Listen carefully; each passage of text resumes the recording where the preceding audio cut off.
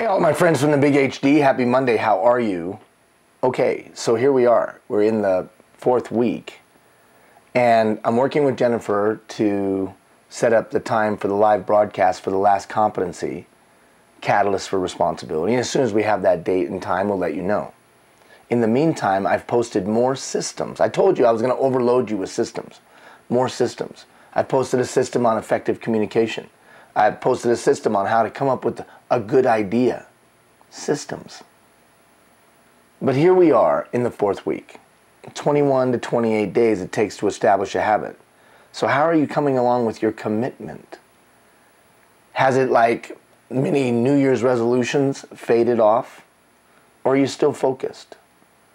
For me, when I want to fulfill a commitment, I have to have a compelling reason, a why.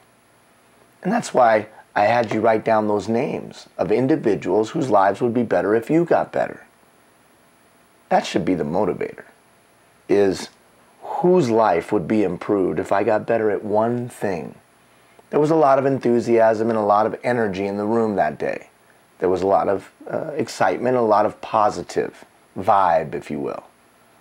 But then we get back into the grind of life, and that positive vibe gets stamped out almost.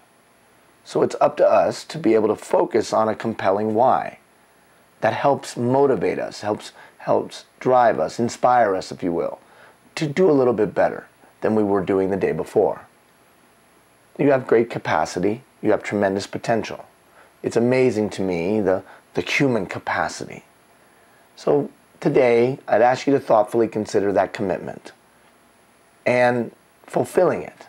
Just a few more days to go, so that the change solidifies, and so that you're better. And when you're better, other people's lives are better. We'll check in with you later. Take care, everybody.